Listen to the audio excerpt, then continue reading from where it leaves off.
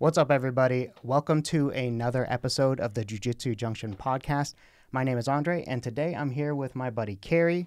And the central topic today is Jiu Jitsu athletes aren't focusing enough on strength training. And a lot of that has to do with like the ethos of Jiu Jitsu. You know, technique conquers strength and size.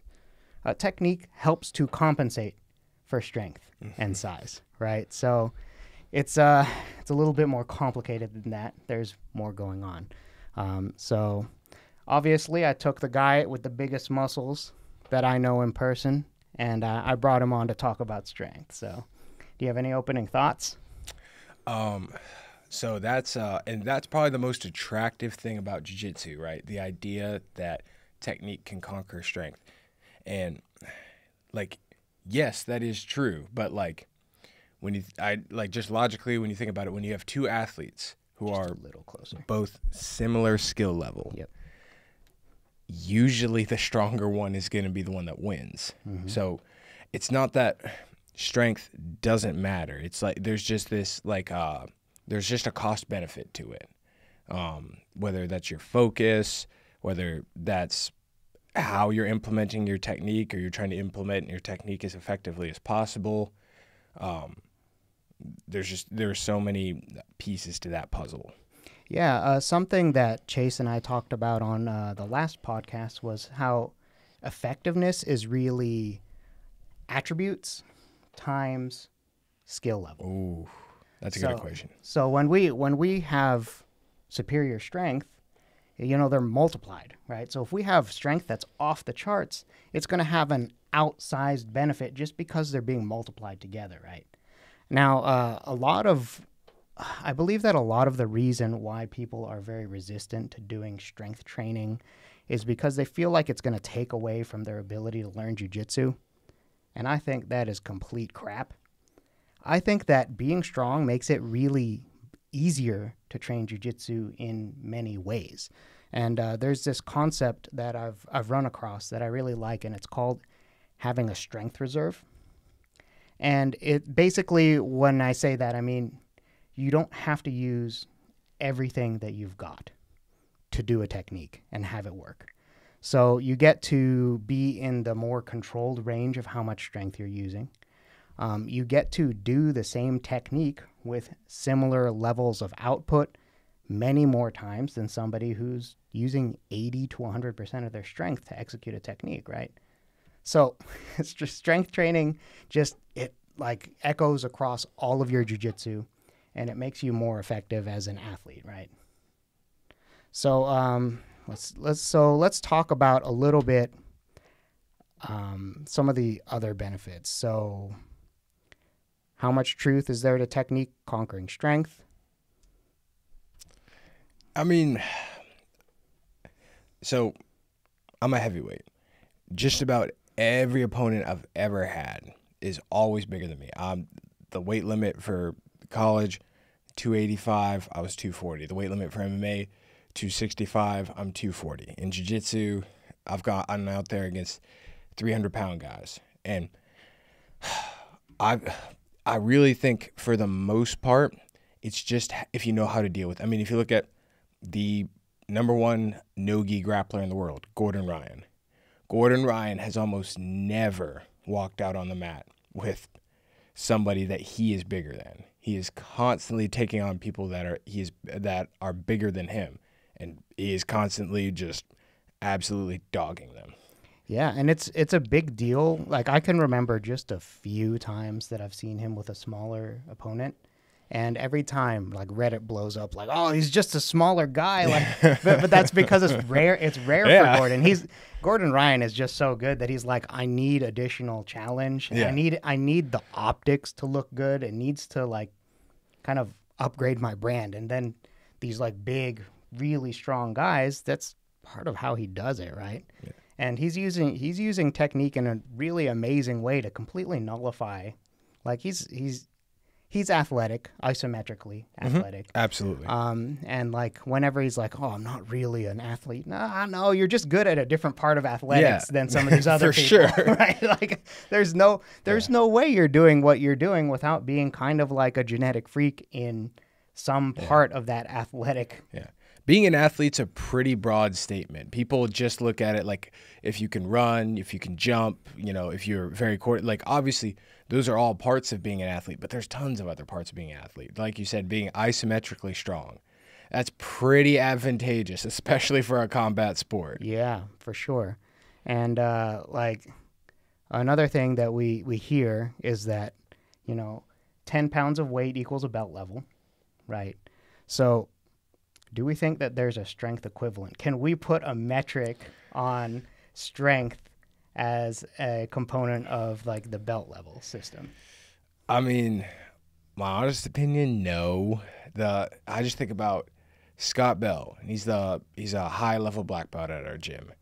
I know Scott is obviously he's not weak, but he's nowhere close to the strongest guy that I grab in the gym. But Scott just always is adjusting his position and is always just being effective. And man, he is able to amplify his strength considerably just with technique. But I really wouldn't say just and again, I think that's one of the cool things about combat sports is you can kind of just use what you got. Like you take someone like Marcelo Garcia, not a physical or at least in terms of what typical people would think a physical specimen is, not a physical specimen. But man, like just somebody could go out there and just dog guys. So I can understand why somebody would say that, but I think overall I would kind of disagree. You would disagree that you can put a value to strength that is equivalent to belt level? Because like the 10, I really believe that the weight advantage to belt level ratio, it feels real to me. And like it can be overcome with technique, right? Like for sure, like a smaller black belt, most of the time he's going to tool me, right? Because I'm like a mid-level blue belt here. Yeah. And like, but he's overcoming the fact that I'm stronger by being more intelligent with his attributes. So he's on the technique side of the multiplication. So 10 pounds of weight is an attribute. What do we think? An extra 45 pounds of bench press equals a belt level. 100 pounds on a squat. I guess when you put it like that, yeah, it does sound. It sounds pretty reasonable. Yeah. Where do you think in grappling? Where do you think that the strength advantage, like what part of your body, if you're trying to get better at grappling, like where do you get outsized benefits? Do you think it's from your hips and legs? Do you think it's from your squeezing? Like what do you think? The ones that pop out in my mind, of course, hips, grip, and core.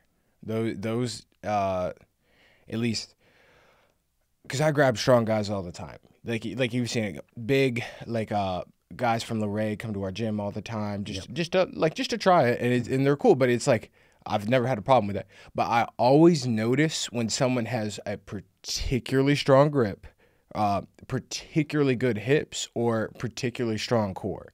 And me and you were talking about this beforehand about just when somebody has the ability to pull their knees to their chest. Oh, yeah. It makes it just like even if they don't know a lot, it makes it really hard to deal with. I remember 2 or 3 guys. I remember one guy in particular. He was a collegiate athlete, baseball player. He didn't know anything, but man, I remember this guy. Yeah, he was just able to pull his knees to, like no matter what position we're in. I was like, this should not be this hard. Yeah, he walked in, and within a few weeks, we were like working pretty hard to get his knees away from his chest, right? I was like, "What are you doing?" Man, have you seen any of his Instagram videos where he's just like doing like vertical tests with like 135 pounds on his back? No, but I want to see him. Oh my God, this guy is crazy.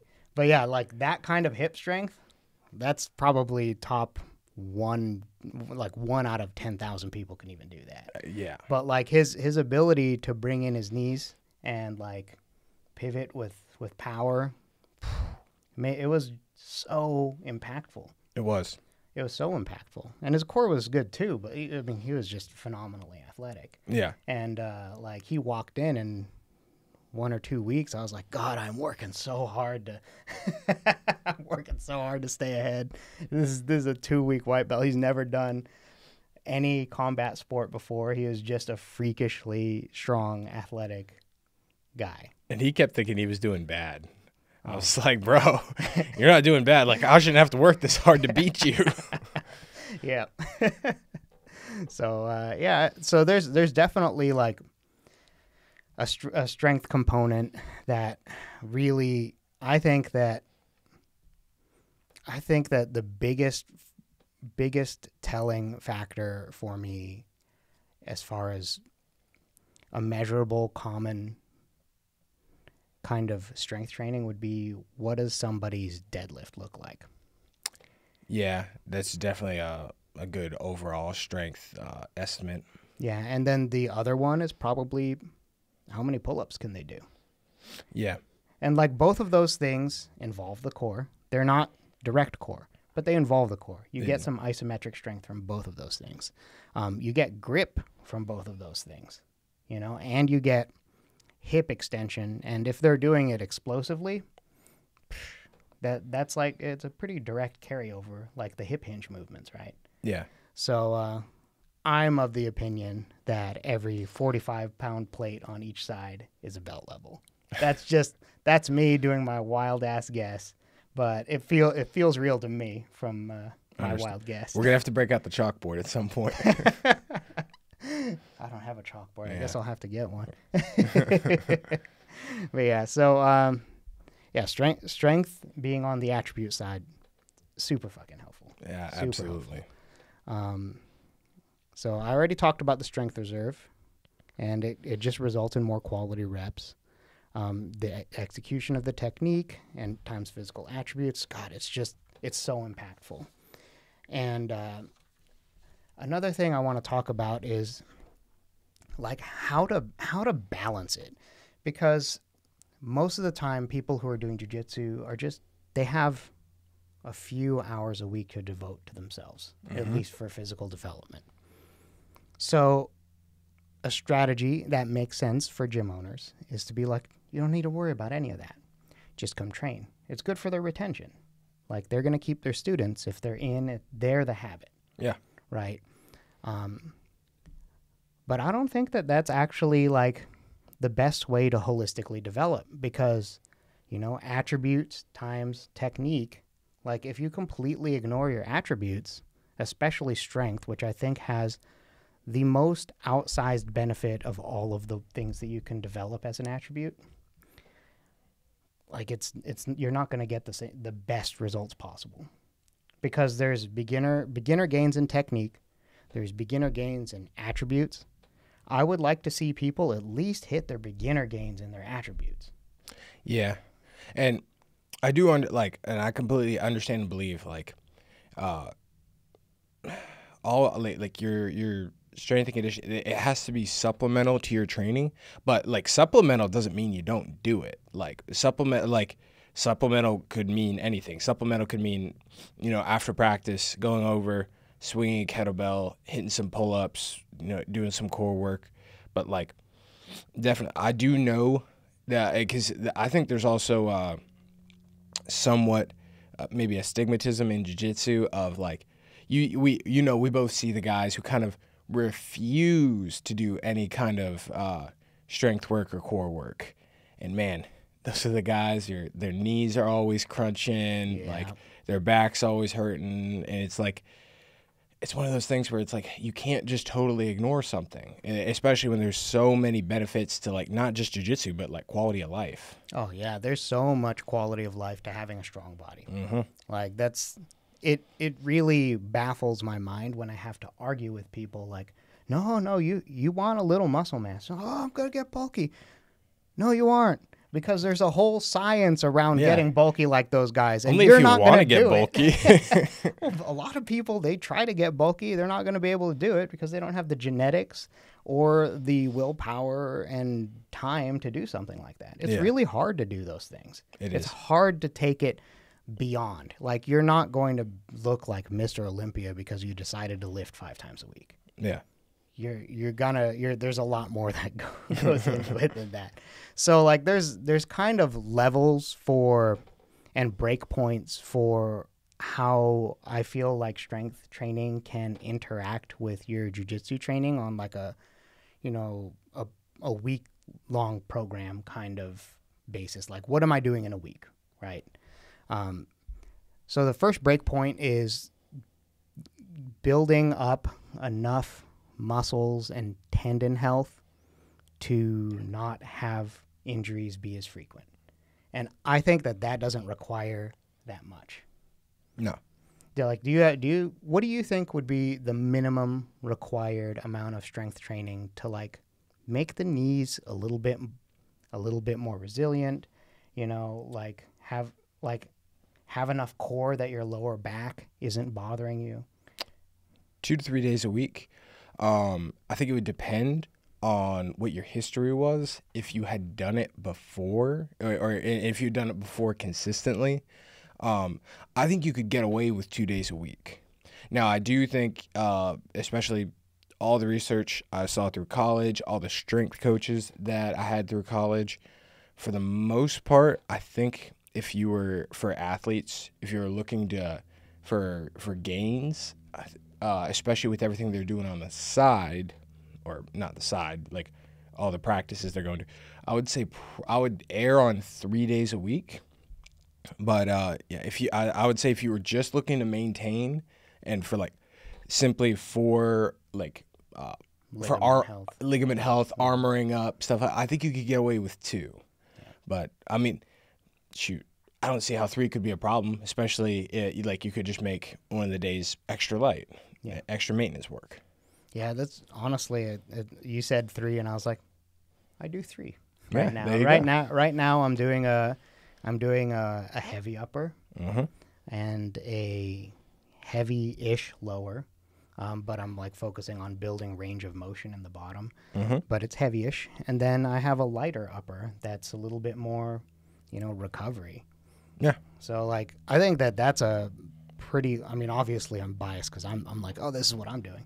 But but like two I think does the maintenance. Like, regardless of where you're at, if you're at the very beginning, 2 will build you. Yeah. Like, if you don't have a history of lifting and you're doing 2 days a week, don't listen to people who are like, you have to do 4 or 5. You don't have to.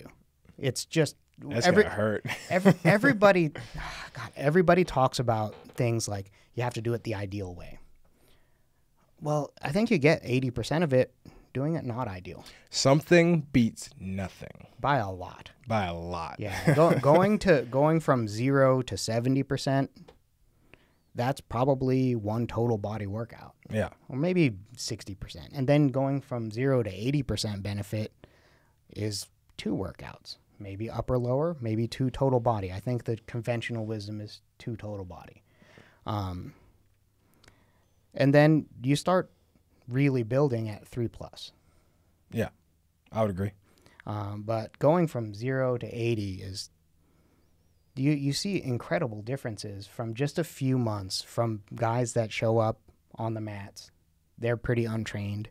They do a little bit of strength training and you're like, oh, hey, you could do that now. Yeah. You weren't able to do that before. No. Like, did you just stiff arm me? You've never been able to lock that out on me before, right? So there's a lot of benefits there.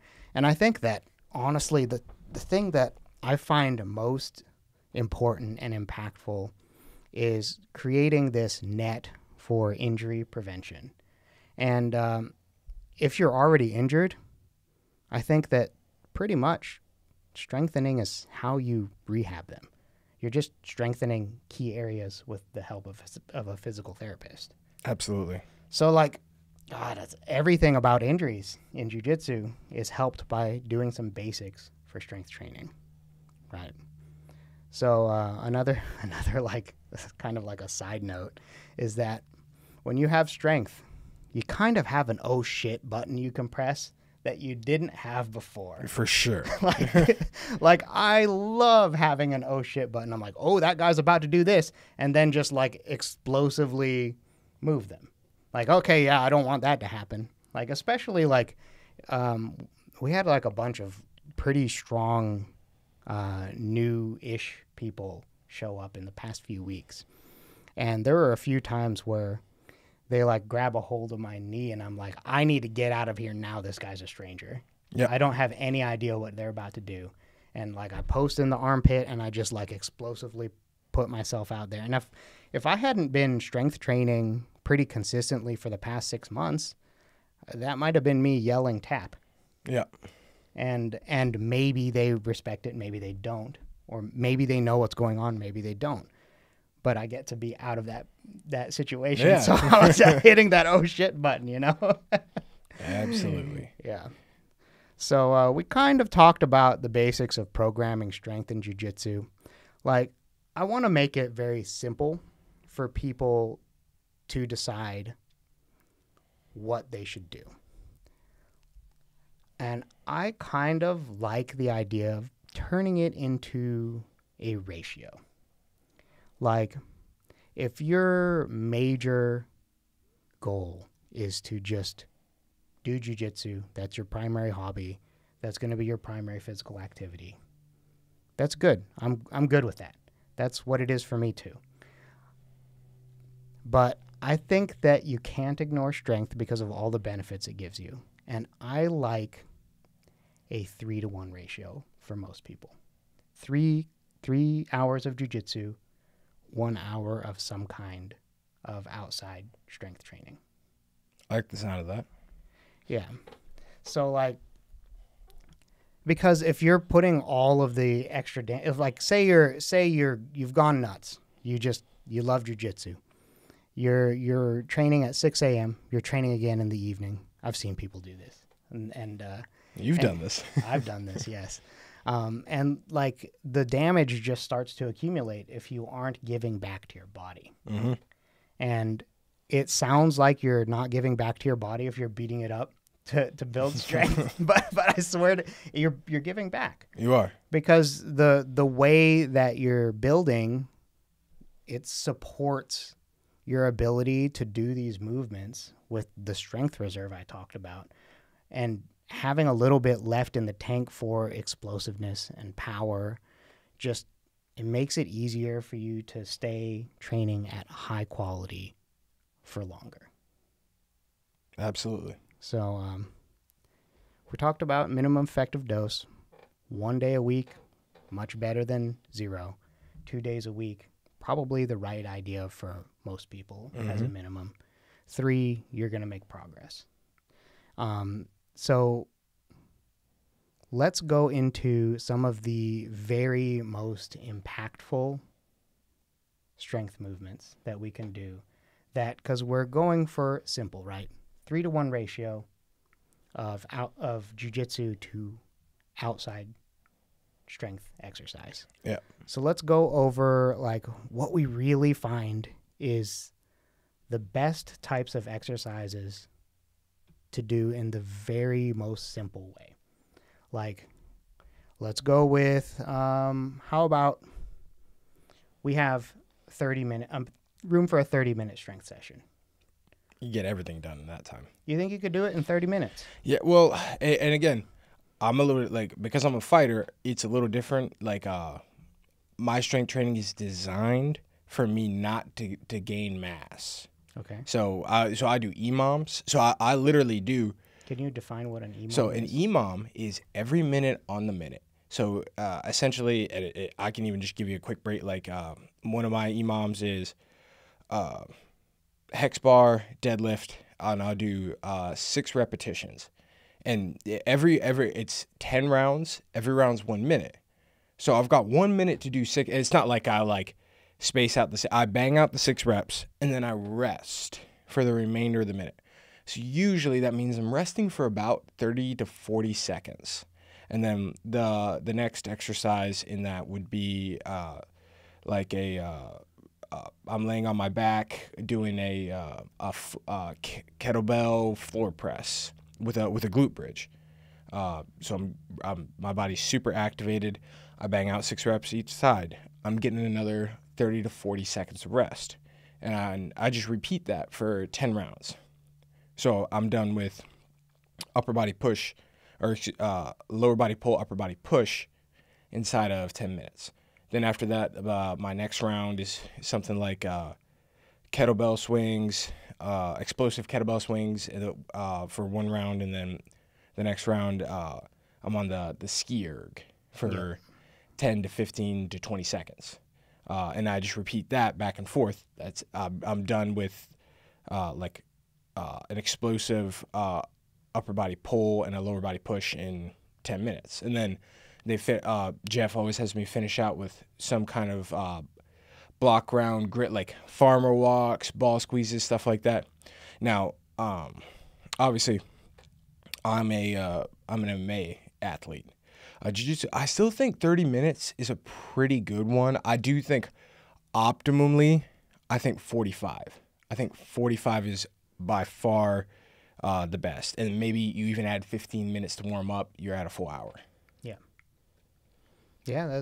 So do you think that the way that you described your short rest lifting like that is something that would cover all of the bases for somebody who's more of a hobbyist? Like, I've toyed with the idea of doing things like this. It's almost like combining conditioning with strength building. Very interesting. And I've talked to Jeff about this. Jeff thinks you should never combine conditioning and strength training because you're always going to be taking away from one or the other. He thinks all of that, like, don't get me wrong, my heart rate gets up doing that, but that really is not conditioning. Or like it would be conditioning for me for sure. And I've built up to doing it. Right. And usually the way he programs it, I do like 3 or 4 weeks of GPP, general prepared fitness, before general physical preparedness. Sorry. Yeah. Before I even do that, so I'm like primed up to do that. So this sounds like you're talking about like fight camp fitness. Yes, precisely. But yeah, I think like an EMOM could be a good solution for someone who's only got 30 minutes. I think for sure. Yeah, you maybe just have to switch it up a little bit, maybe lower the intensity a little bit, but that's for sure a potential solution. But I even think just a basic strength training could, as long as you're doing things properly, I think you could get a pretty decent strength workout inside of 30 minutes. In college, when we were in season, we had a great strength coach, Coach Stork. Mm-hmm. He would get us in and out in 30 minutes. Obviously, he would prime us. He would have us be good and warmed up, go through some mobility drills first, and then in and out in 30 minutes. Yeah, it's very interesting because traditional fitness on YouTube and everywhere else that you talk to, just like normal folks, they're like, you need to be waiting 2 or 3 minutes of rest. You need to make sure everything is pretty much 100% recovered. And I kind of think that that's bullshit. I like, because for most people, because how hyper optimized do you really have to be in building your strength? Like, it's one of those things where, like, again, we would have to break out the chalkboard really to answer. Like, depending on what you're doing, like waiting 2 to 3 minutes is everything, at least from what I've seen. But that's not what everyone's doing, and that might not be what your goal is for a combat sport. Mm-hmm. It's one of the it sounds like a cop out, but it really just depends. Yeah. Do you think that it depends on just your goal setting in general? Yeah, for sure. So let's say that we're just trying to get 80% of the benefit out of our outside conditioning.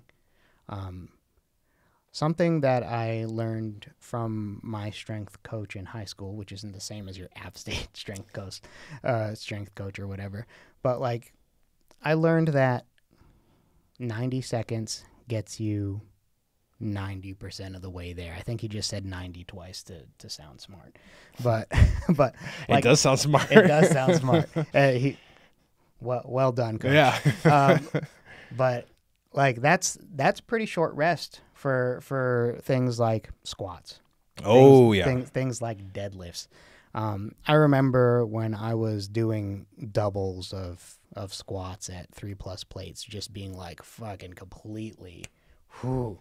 But I would give myself 90 seconds because I didn't have that much time. Yeah. So like I was like, okay, I got to get this done in 30 minutes. How much time do I have left? Son of a bitch, I have 60 to 90 seconds per set here. Like, let me take off just a little bit of weight. Here we go. Yeah. So, and I actually think that for most people, like shortening the amount of time that you spend strength training and reducing the number of exercises that you actually do is the right answer, because I think it increases compliance. And like people will do it all of the time if they're not doing 3 variations of deadlift. They're just doing 1. Yeah. They're optimizing their body to understand how to do that, because they're not going to become a strength athlete necessarily. If they're taking strength and they're just like, how can I supplement jiu-jitsu so I can stay healthy and become strong enough to not get ragdolled, which I think that's pretty. I don't want to get ragdolled in the training room. I want to keep going to the training room and not get hurt. Yeah. And I like the idea of doing just like 2 or 3 compounds and doing it kind of like 70% 1 rep max. Yeah. You know, I think people get way too involved with how much weight they're doing. Like, as far as like, if they're not doing crazy heavy, they think they're wasting their time. No, like, they're not though. It's exactly like I mean, and my coach said it all the time. Force is mass times acceleration. Like doing a lift explosively and properly, like with not as much weight, can it be like just as beneficial? Now, again, I'm not saying don't lift heavy. Like there's tons of benefits to lifting heavy. Also, just lifting heavy is fun. Yeah, it really is fun. You feel cool. Seeing what you can do, building confidence. But I really think people get a little lost in it. Like really just moving weight fast is great. Moving weight with good technique is just good for you. Yeah, and like there's a lot of slant here because we're combat athletes and we're thinking that we need the explosiveness. We need the short, like you're talking about EMOM, and that sounds fascinating to me. Yeah. But for, the soccer mom, soccer dad type. Yeah. I think that just doing it at a very comfortable weight, having full control, especially at the beginning when you're learning, and doing it kind of slow is probably the first answer. Yeah. And then you, when that feels locked in and you feel in full control, then you start exploding just a little bit because that'll carry over.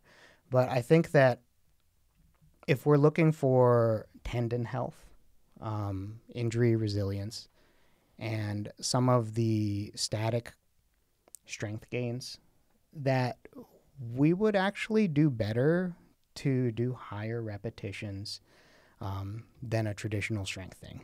Well, not less than 8, and being like, this is for beginners, and just having full control, moving it really slow, and you're gonna feel silly going really slow, bench pressing 25-pound dumbbells. Yeah. Just kind of get over it. Get over it. Because you need to give your body a chance to develop the tendons and the small muscles and all of the stabilization. And all of that stabilization, I actually switched from barbells to dumbbells so that I can get more stabilization and a deeper stretch. More bang for your buck. You get way more bang for. You don't tire out your central nervous system. You get like the full stretch. Like where I get submitted in an Americana has changed since I switched from barbells to dumbbells. Mm-hmm. So like range of motion, everything. So take it slow, keep it simple. If you have time constraints, you can up the tempo not in terms of necessarily speeding up the reps themselves, but decreasing the rest just a little bit and just hitting the same 2 or 3 movements. If you're not trying to build like a bodybuilder physique, 2 or 3 compounds is going to do enough for you. Yeah, for sure. Yeah. So, and then we talked earlier about the core work and the hips. Do hanging leg raises. Yeah, I promise.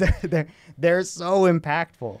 It really mimics guard retention. Yeah, pulling your knees to your chest is a superpower, and that's about as close as we can get to a direct exercise for it. When you progress, you could even like put a dumbbell between your feet. Yeah, you're probably not gonna want to, but yeah. I don't want to, but I've done it a couple of times. But yeah, so like there's a bunch of benefits to building strength. There's not really an excuse not to do some sort of strength training. Something. Going from 0 to 1 is huge. Going from 1 to 2 is also big. You could stop there if you want to. You're reaping so many benefits by just getting up to those 2. Yeah. You're probably not going to want to stop. Like really, when you see the rewards you get from going from 0 to 1, it gives you that itch of like, what if I go to 2? And then what if I go to 3? Yeah. So don't ignore the strength component. You can train in lower amounts of time. Mm-hmm. You can train with just a few compound exercises, and you can get so many gains. So don't buy into the hype of just focusing only on jiu-jitsu because jiu-jitsu training makes you better at jiu-jitsu. No, having a healthy, strong body and jiu-jitsu makes you the best you can be at jiu-jitsu. Yeah. So, all right, cool. So thanks for coming here and nerding out with me on the podcast. And leave comments below if you have questions, and we will see you in the next video.